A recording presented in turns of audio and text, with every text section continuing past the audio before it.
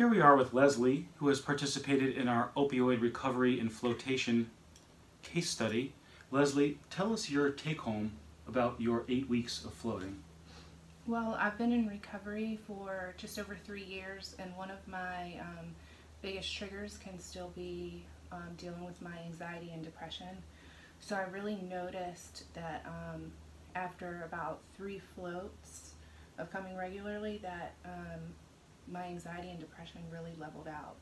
I didn't have as much anxiety in work or home or just overall, and my depression really got better. I was in a pretty bad place when the case study actually started, so it was perfect timing, and I really noticed a huge difference.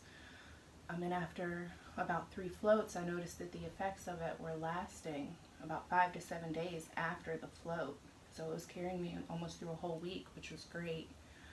I also have chronic pain.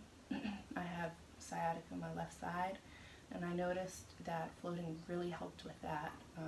My pain levels went way down, and that was also, lasting between floats. Since this study's ended, which I think has been about two weeks maybe, I've noticed that the emotional effects have really carried over. I still feel pretty good with my anxiety and depression, so that's really lasted even after the case study ended. The pain levels have gone back up a little bit, but the emotional effects have really lasted. Excellent. Thank you so much. You're welcome.